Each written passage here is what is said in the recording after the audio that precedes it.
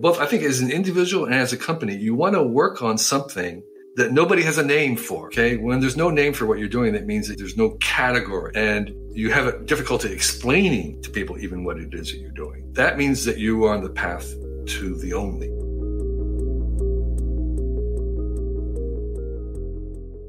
Kevin, thanks for being on the podcast today. The great Chris Michael has been talking about introducing us for years. And finally, a few weeks ago, you and I had a chance to take a hike down near Pacifica, down near your home. And it was delightful. And I really enjoyed it. And so glad we're getting a chance to keep going. Yeah, it was a wonderful day and a beautiful backdrop to a fantastic conversation. So thank you.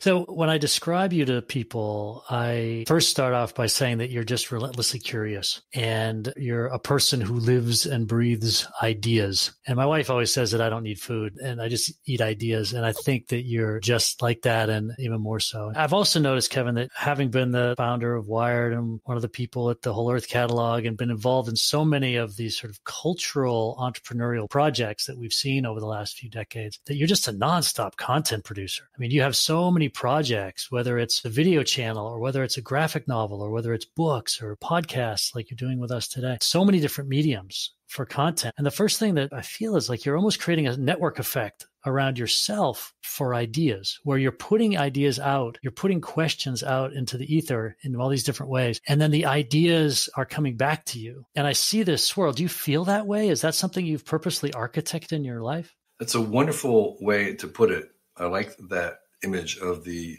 network effects, which for people who don't know, the way it operates is that the more you give it, the more it produces and the more it attracts giving. And so it feeds and kind of avalanches outward in that way. And I think, yes, you're exactly right that that's what's happening. You're exactly wrong that I was anything deliberate about it. I think I fell into it more than anything else. But it does work that way, in which the more ideas you have, the more ideas it unlooses and attracts to you, so you have yet even more ideas. And I think that is sort of the secret sauce of this world of network communications, is that they exhibit these network effects in all dimensions. And if you can tap into one, it's wonderful because you can go for quite a ride. And I think all kinds of aspects of our lives are this. And I would say it's true not only for ideas, but I would say there's a universal truth buried even deeper that is true for giving, that if you are a giver, the more you give, the more you get, the more you get, the more you give. And that also is a network effects. Yeah, that is a cultural aspect that very few cultures I've been a part of have, but it's certainly one that I feel in the Bay Area, having moved here from Boston. Do you feel that that is universally true, or do you think that some geographies, cultures, people exhibit a more pay it forward, giving type of motion than others? I would say both. I would say it is a universal principle, and there are certain areas that amplify it more than others. And I think you are also correct that Silicon Valley has institutionalized some aspects of this, where it has emphasized sharing to maybe a greater degree than other cultures have.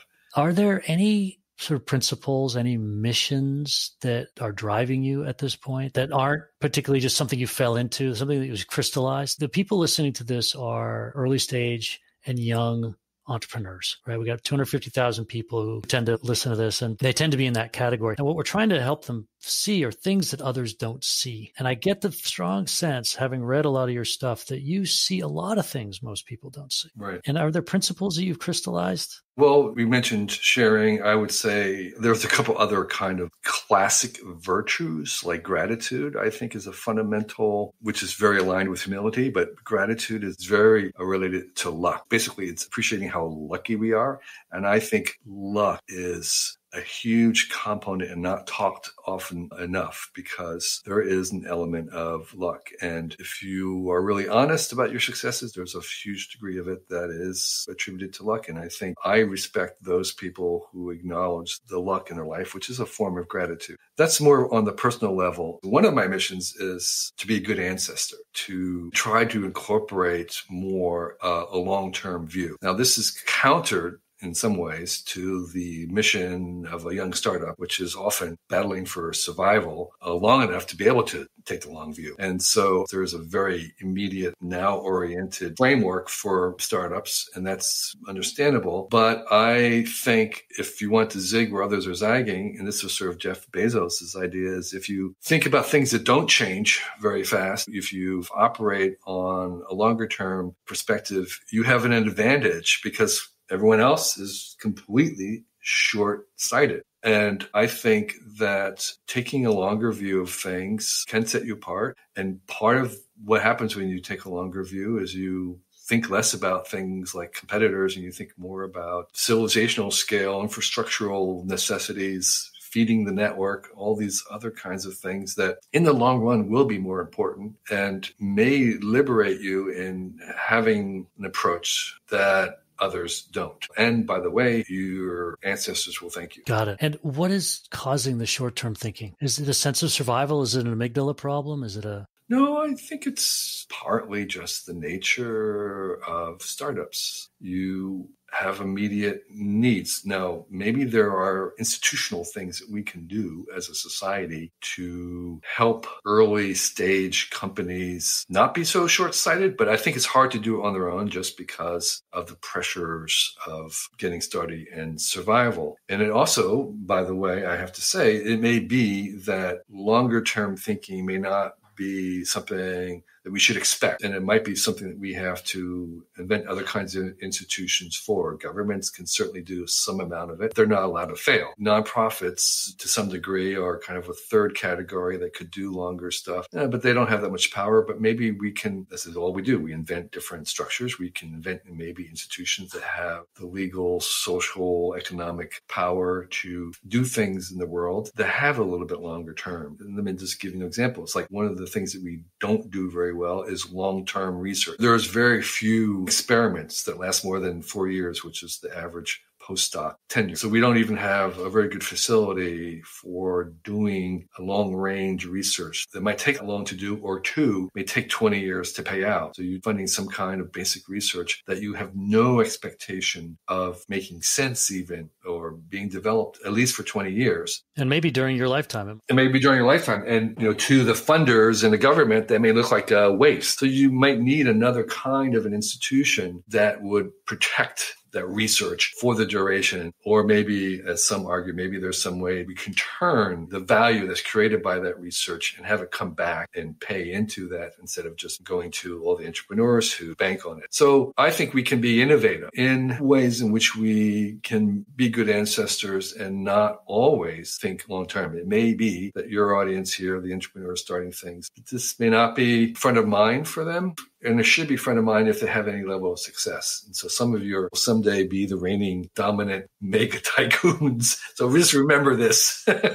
Yeah. And so you get companies with network effects that are going to be around a long time because they're hard to dislodge, whether it's Craigslist or Facebook or whatever. And at some point, those people running those companies have to emerge from their chrysalis of short-term thinking into being more of a steward of the future. They have to take that emotional sort of journey, that maturation process. So one of the things that network effects does is it imprisons the winners of those network effects in a prison of success. And they're imprisoned by their success because the way things work is that the truly disruptive, game-changing innovation, breakthrough business is going to come from outside of their core success. That's just the general pattern. And the reason why it comes from outside their success is because the more successful a company is, the more likely they are to use money to try to solve a problem. Okay, so they have some problem, there's something that doesn't work, whatever it is, and there's bank loads of money or cash and people, and they're going to apply remedy to the problem. And there's an old Jewish saying that any problem that can be solved with money is not really a problem. And so what happens is that they try to buy solutions. Now, the startups would like to do that too, but they don't have any resources. They don't have any money. They don't have people. They don't have anything. And so they have to be really scrappy and they have to invent and figure out and innovate a solution without resources. And that is the solution that works. That's the solution that is going to spread and succeed because they have used genius to solve it instead of money until it begins to rise. And as much as the big companies then would say, okay, well, then we'll just move over to there and take over. But the problem is that to do so means that they have to come down from the optimization they have been working so hard to produce. So the excellence that they're all working toward, the optimization and the efficiency. The problem is that the new innovation is always in a territory where there's low profits, it's unproven, it's high failure rate. It's a terrible place to do business. The only people who do business there are crazy startups. No sane person's going to be there. And so to move a successful company down into that territory requires devolution, requires going backwards, requires undoing their optimization and their quest of excellence. It means doing less excellence. And there's nobody or nothing in the company that is very successful that is good in going in that direction. They can't really de-optimize and head and move their thinking and everything else into this territory where it's terrible business. And so what happens is the startups are left to keep doing things until they pass some threshold of basic viable customer satisfaction. And there already the network's effects are in and it's too late and they're off to the races. So that's the advantage. And so what that means for startups is you need to sort of amplify and augment and enhance the fact that you have lack of resources. That is actually your chief asset. To put people in the cooker to come up with something new. And then each of the pieces of the company are interlinked to each other and need to support each other. And that whole ecosystem of that startup, even if it's 6 people or 12 people, you can't get that same small ecosystem functioning in a large corporation because they have completely different infrastructure and mental models and what they consider to be good.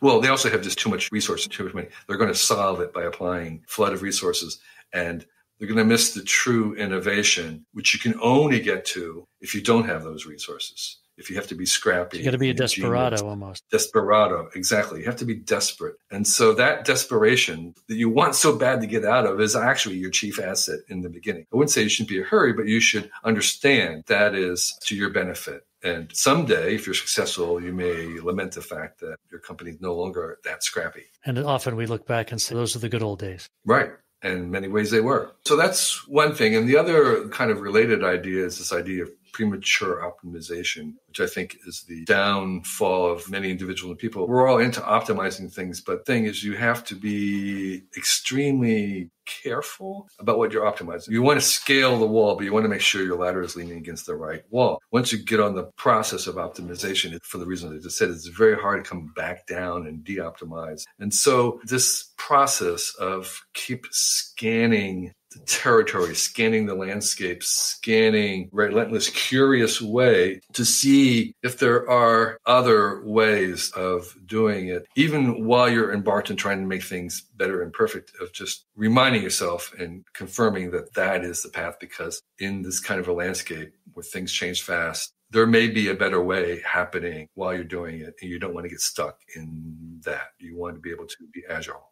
And it's interesting because there's an inner battle that you have with yourself about, am I doing the right thing? You sort of check in. If you do it too often, you'll tire yourself out. But if you don't do it often enough, you're going to find yourself in the wrong spot. But then this further complication is that you've brought on employees, you've brought on investors, you've brought on people in the press who believe in you and are putting their reputations on the line to talk about you. And now suddenly you realize you're in the wrong spot. What do you do?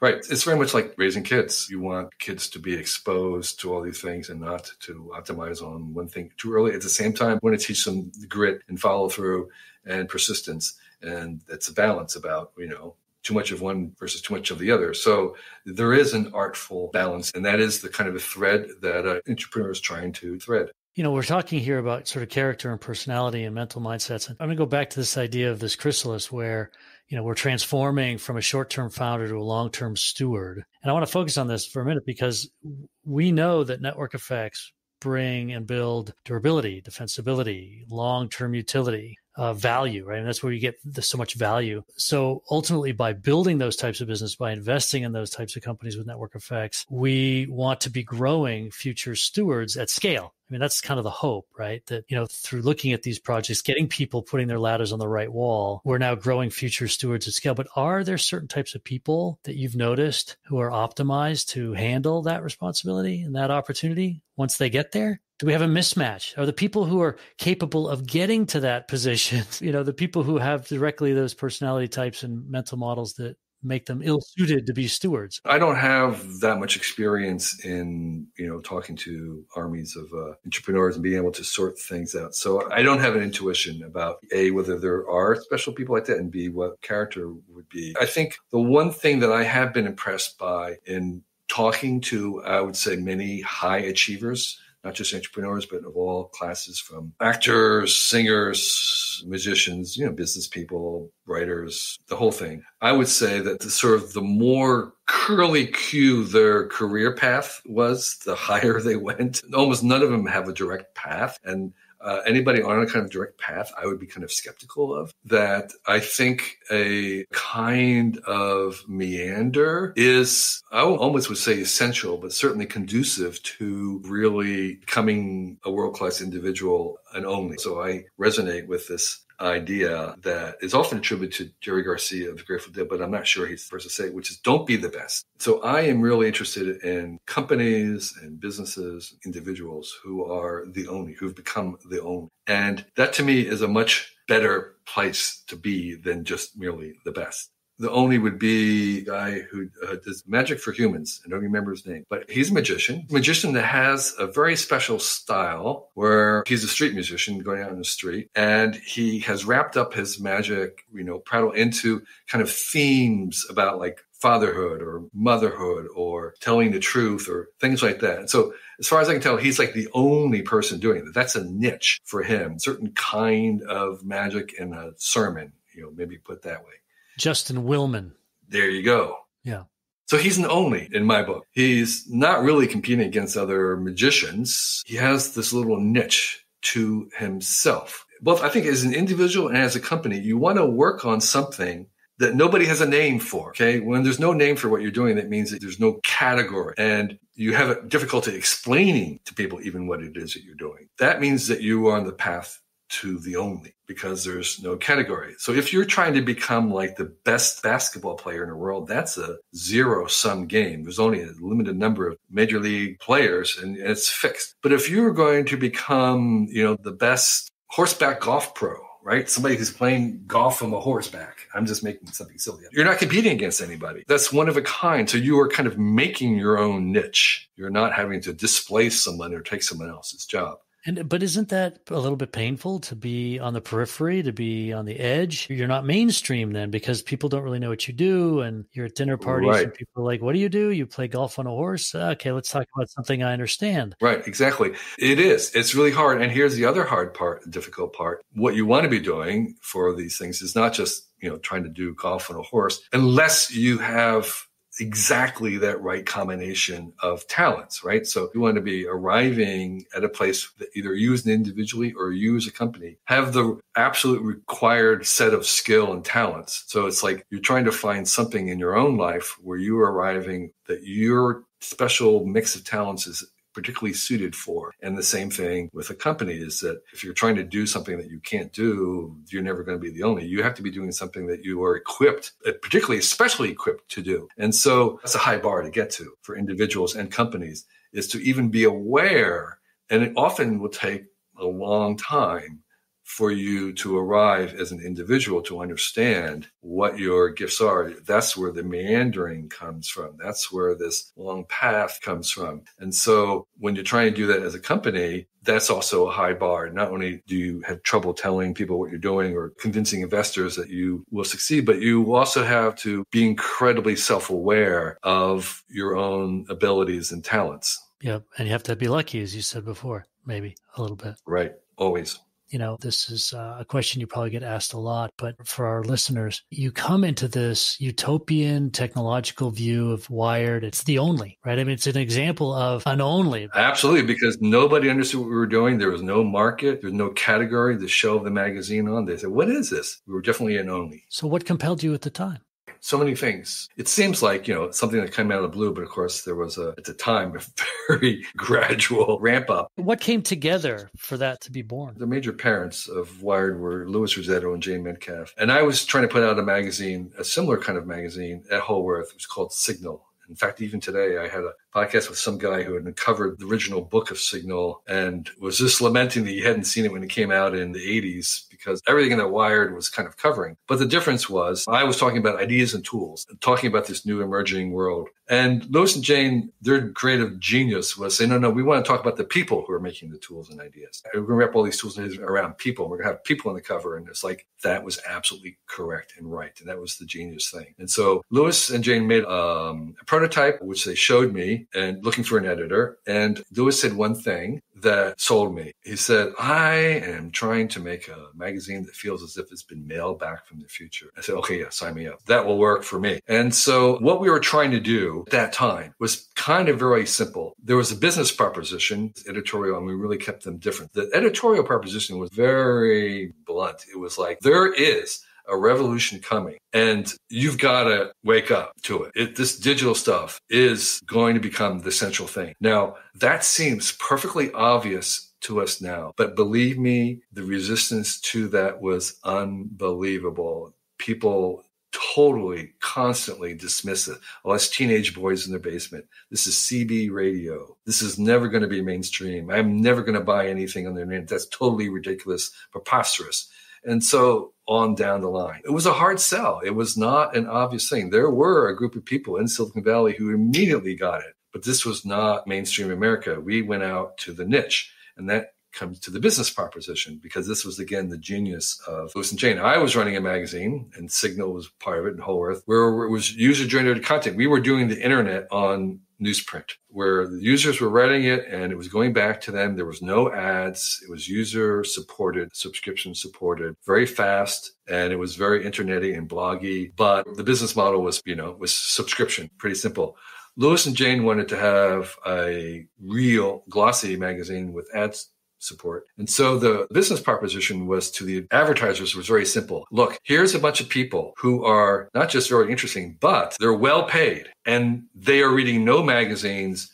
They're not watching TV. They're maybe hanging out online, but nobody's reaching them. We can reach them. And what is that market? Well, we don't have a name for it. There's no other magazines like this. This is the only. But believe us, these are the audience that you want, and we can reach them with this magazine. That was the proposition. And that somehow flew, because when you're doing something where you're the only, it is very hard to get other people on board. It's hard to get employees. It's hard to get investors. It's hard to get advertisers. And you have to do a lot of really good convincing. Right. And for 10 years, we kept expecting another competitor to come up and never did. Because no one could still see it. No one could still see it, yeah. And the thing, too, and this was the sorry story of Wired, which has a whole saga in itself, is that at this same time, we were inventing the web. Wired invented the click-through ad banner. Wired, we had one of the first online publications. We had our own search engine, and we were on our way to do an ad auction before the magazine, or before the company was split up and sold during the bust, and Wired.com was separated from the magazine. It was a total disaster because we had a failed IPO. So the only point about that was not only were we doing the magazine, but we were doing online publication world at the same time. And we had more people working on the digital side than we had working on the magazine, which was all lost once the magazine was sold. So the point there was we were the only in a couple of, that's part of the reason why there was no competitors, because we were way ahead in trying to discover things, make mistakes. Not everything worked. That's part of the thing, but we were only in many, many dimensions. Yeah. And so you guys were actually in position at that time to be the Google. Yes. Right. We were on our way to be the Google. We could have been the Google, but we had short-term thinking VCs who were spooked by the .com, who wanted to break up and sell the most valuable part of the magazine, which was the wire.com, taking away from the brand. And we kept saying, no, relax. This is a temporary thing. The .bust is good for everybody. Just don't try and sell now. But we lost control because we had failed IPO. It's very complicated. Yeah. So the founders lost control of the company, and we left shortly afterwards.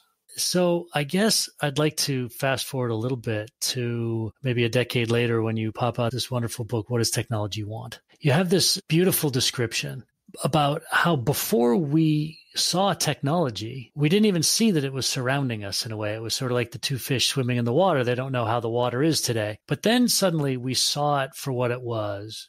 And we couldn't believe that we hadn't seen technology earlier. And this was back in, let's say, 1800, because we didn't think until 1800 about technology as a distinct thing. I mean, that's remarkable. It was even later. It was like 1850 before the first basically use of the word technology came about. And it was used to describe a course, I think at MIT, talking about what was formerly called practical arts or something like that. And so this was kind of like the first sense that there was a something there that was more than just a kind of a parade of inventions, which was really how we thought of technology and how many people still do. And this was similar to the way we thought about the natural world before Darwin, which was a cabinet full of a series of different really curious organisms with no real understanding how they all fit together. Today, in most people's minds, they have a kind of a parade of different inventions with patents, and there's no sense that they all fit together or what's kind of driving them. And I'm offering a theory of technology, which uses the concept of a system of all the technologies that are self-codependent on each other is, I call it the technium. And it means that there really are no standalone technology species. All the species depend on the other species for their survival. And the same thing with technology. A computer needs a factory. The factory needs a computer. A saw can make a hammer handle. The hammer is needed for the saw. And you have this kind of codependency, this ecosystem of hundreds, if not thousands, of technologies that are required to support each other. And as we make things more and more complicated, that's more and more true. You and me and the smartest 50 people that we knew, and we could not make an iPhone, right? I mean, it's just... That's right. Not from scratch. From scratch. It just requires so many other technologies, which themselves require other ones. That is a system. And this system, I call the technium, which is all the technologies in the world together. And that technium, like any system, has biases, has tendencies, has strange attractors, has a leaning. And I call that wants, which is a strong word, but it just like a bacteria wants food, even though it's not conscious. This is not a conscious one. It's just a desire, a leaning, a tendency. And so that idea of the whole system, I think, is important to keep in mind that it will have certain tendencies. Like what would be a tendency? What I'm saying is the tendencies that it wants grow out of the fact that this is an extension of self-organizing principles of the universe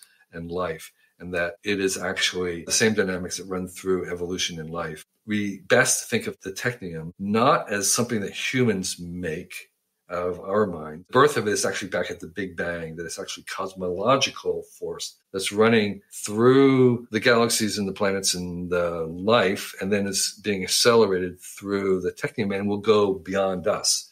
And so that there's this kind of long arc of this force. What technium wants is very similar to what evolution wants, which is it headed towards increased complexity, increased diversity, increasing specialization, increasing mutualism, and other things. So we can kind of talk about what those are, but not destinations, not even destinies, but they're directions to where we're going. And if this is true, if this is right, what that means is that all things being equal, the technology in the future will become more complicated, more complex. All the things that we make will tend to have more specialized versions of themselves. That as we go along, we will keep making more diverse kinds of things. Increased mutualism means that more and more technology will depend on other technologies and not on humans, meaning that like a lot of the technology we will make will never see a human, will never be touched by a human. It's all going to be in the service of other machines. True of life. There's 50% of the organisms on this planet are parasitic. They are actually wholly codependent on other organisms. They can't live without those other organisms. Those are some of the kind of directions that technology is headed for, and there are others. But if we understand that, we can look for what those other directions are, what it kind of is leaning towards. And to answer your original question to start this was, what am I doing? What are my goals? One of my goals is to listen to the technology, to listen to it, to see if we can discern where it tends to want to go outside our own desires of where we hope it goes. The way that we can do that, I think, is by watching how people actually use the technology versus how it was invented for. I think you can see how outlaws and kids use it. I think we can give it a couple generations, and we can tell more through the use of it and the street use of it. There's ways that we can listen to the technology to try and discern what its biases are. Got it. And eventually, does that mean that, we are, like Hans Moravec said in the 70s, going to merge with the intelligence of the universe, and that is sort of the ultimate flowering of complex life on this planet? I don't think there is a destination. I think there's directions. So I'm not this kind of Teilhard Chardin new sphere omega point where we're all going to converge. I think maybe Hans is a little bit more like that. I think we kind of radiate outward, expanding into the universe with more and more possibilities until we fill all possible universes or all possible planets with all possible ways. That's hardly a destination. That's more of a direction. Right. It's an infinity state. Yeah, exactly. Yeah, got it. And so, bringing it back a little bit, one of the inputs to the Technium, to this organic growing of technologies and evolutions, which I think we would agree is accelerating. Part of the inputs to it is this whole VC startup ecosystem. Right. A lot of our most intelligent people are now being drawn not into McKinsey and Goldman Sachs, but hopefully into startups. These startups are very tactical, very short term, as we've discussed. They're very applied. It's one feeder into the overall organism of technology, right? The overall Technium. How do you think we're doing? As you look around and look at people's behavior, like you were yourself one of these startup people with Wired and the Wired Digital and all that, what should we be doing differently? That's a really great question. What happens in America, particularly what happens in Silicon Valley, is just a small part of what's happening on this planet. I spend a lot of time in China.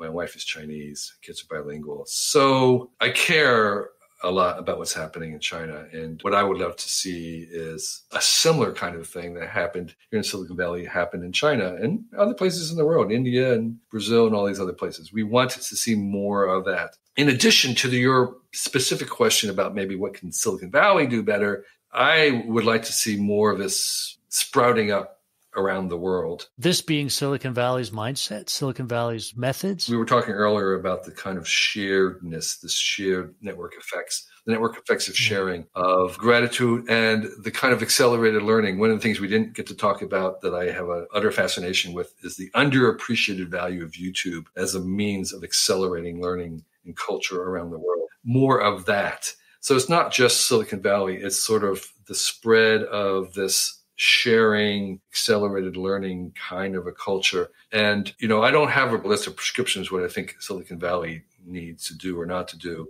But I do have a couple of prescriptions, and that may go beyond. I think it is crucial and fundamental and essential that we spend more money as a society on basic science and research of the type that may not pay off. And so that is one of the unalloyed, irrefutable investments that pay off. And if we take a long-term view, and it's very hard to make that argument because it may not pay off. Because it may take several decades to pay off, but we know that is by far one of the best investments we can make. What I want to do is to move us to do more of that. I don't think that's the job of startups, but they certainly will benefit from us doing that. Yeah, it's interesting. I never want us to lose an opportunity to be self-critical and to improve. And that's why I asked you the question. What I heard back a little bit from you is that, there's actually a lot of good going on. And what's going on well in Silicon Valley, cultural aspect, the accelerated learning, the iteration, the paying it forward, the mental models, the culture we've built up here. You're like, hey, you know what? I go around the world and I like the rest of the world, but boy, I really like Silicon Valley. I really like the way these people think. If we could have more of that elsewhere, that would make the world better, faster. And so maybe us thinking about how we articulate, how we encapsulate, how we promote what we do have here so that we don't lose it, and that helps to spread it around the world. Yeah. You're much closer to the kind of front lines of this culture and probably therefore have maybe more specific suggestions. I'm a groupie hanging out with these folks and scientists. I look at things in a kind of a global point of view, and as what I would say, as flawed as Silicon Valley might be, it is better than many of the other places trying to do what it is done. And again, I don't have prescriptions on how they do it. My one suggestion to them is I don't think that you can copy. You want to be the only. So everyone wants to be Silicon Valley in software. No, that's already taken. Believe me. Be the Silicon Valley of something else, fashion or of Hollywood, they're doing it there. They have a different working system, a whole culture with these kind of ad hoc companies that come up and do things. It's sort of entrepreneur in that way. And so that's really great because they're only there. So we need a whole bunch of other onlys. They're doing other things. Maybe it's genetic engineering. Maybe it's going to be AI. I don't know. But there's lots of opportunities to be the only in having a culture with network effects. And again, Silicon Valley and even Shenzhen area work with network effects. The more startups there are, the more that want to come, the more the attractive it becomes. And so you want to have that kind of only network effects in a physical geographical place around the world, but they're not just all trying to do software. Mm-hmm. Yeah, that's a great point. Everybody's got to find their own niche in the overall technium. We all have a role to play, an all specialized niche role. Right. And every single organism alive today, every species alive today is hacking the rule. This is one thing I learned by doing All Species, which was this program to catalog all the living species on the planet. And I hang around with taxonomists, and they all have their creatures that they know about. And when you talk to them, you find out that every single is trying to hack the laws of biology. They have some workaround, some weird little thing that they're doing. The males are inside the females or whatever, just weird sexual practices, weird reproductive processes, all trying to hack the basic assumptions of biology. And that's sort of also what every startup is going to be doing one way or other, is you're kind of trying to find a hack around the usual way of doing things. Mm-hmm. Hey, what are the 3 books you wish every startup founder would read? Finite and Infinite Games by James Carse. It's kind of a hard book to read. You don't need to read much of it. Read the first chapter and the last chapter. It divides the world into 2 kinds of games that are finite, which mean have winners and losers, and the rules are known, and you play to win. And then there's infinite games where the rules are ambiguous and the whole point of the game is to keep playing the game. It's much more fun and better for everybody and much more rewarding and etc. And this is his case for infinite games, which is also sometimes called the non-zero sum game. So it's an infinite game. And what you want to be doing as a startup is looking for the infinite game, because that network effects take place in infinite games. They can expand. Getting stuck on zero-sum games where there's winners and losers is the loser's game. So, Finite and Infinite Games. I read Hiring Smart, which was a really good book about how to hire. I remember it. It was recommended at Harvard Business School 20 years ago. Yeah, but the idea of learning how to hire, I do remember one of the things that Jeff Bezos was saying very early on about hiring. He says, one of the chief qualities I look for when I'm hiring people is their ability to hire. Because that's all we're doing is we're growing so fast that we want to hire smart. And that is sort of my constraining factor. So learning how to hire smart, I think, is really good. And there were some good suggestions there. It's a very practical thing. And number 3, Steward Brand's How Buildings Learn, which says that every building is a prediction.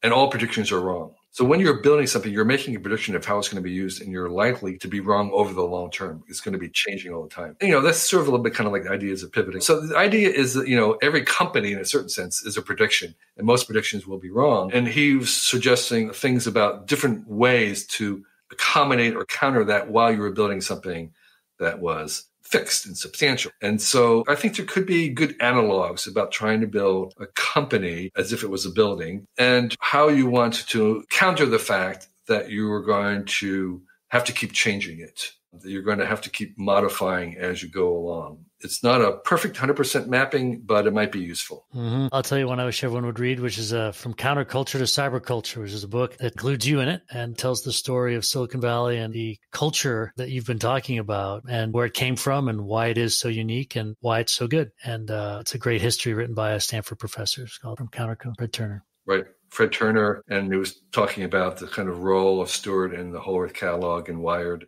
And it's such a testimony to what this place can be if people stay focused. So last question for you, Kevin. What's the next 10 years for you? What's that hold for you? I am one of those people who don't make plans, particularly at that scale. I have no idea what I'll be doing in 10 years, let alone even 2 years. Mm-hmm. But I know one thing that I began this year. I made a commitment, and that was for 50 years, I've been a still photographer. I've had a still camera in my head. I've been text-based, book-based. I've been a person of the book. And I have made a very conscious, deliberate effort to become a person of the screen, to try to have a video camera in my head and to do everything video first. So I may write another textbook, but it was something that would be derived from something I do in video. So I am doing everything in video first, and then I can go out to the other media from that. And that's because I have become convinced that the center of culture is no longer books. My kids, their friends don't read books of any sort. They don't read my books. And that the center of the culture is in the moving images and on all size screens. And they spend their time, as I do these days, watching YouTube. And I want to be at the center of the culture. Learning how to do that video has been a huge hurdle for me because I have a still camera and now I've got to move it. It's a lot more effort. There's so many things to learn, to master, not just no longer, Photoshop. I've got to get Premiere, or I've got to get Adobe 3D files. It's just a huge step, but that's what I'm committing to. So I would say, in the next decade, I hope to be immersed in video and maybe whatever comes after video with the smart glasses, AR and that kind of stuff. That's where I want to be. That's what I'm deliberately trying to stake out. That's where I think the future of culture, particularly around here, is going to swim in. That is the new environment. And I haven't been that at ease with it in terms of being able to create it, and I'm trying to master it. Fantastic. It's a good way to end up. I think you're absolutely right. Good for you. Kevin Kelly, thank you so much. My pleasure, James. Thank you for having me. It was such a delight to talk to you as always. I wish we were walking as we did this, but we are sitting, waving our arms instead. You've been listening to the NFX podcast. You can rate and review this show on Apple Podcasts, and you can subscribe to the NFX podcast on Apple Podcasts, Spotify, Google Podcasts, or wherever you get your favorite podcasts. For more information on building iconic technology companies, visit nfx.com.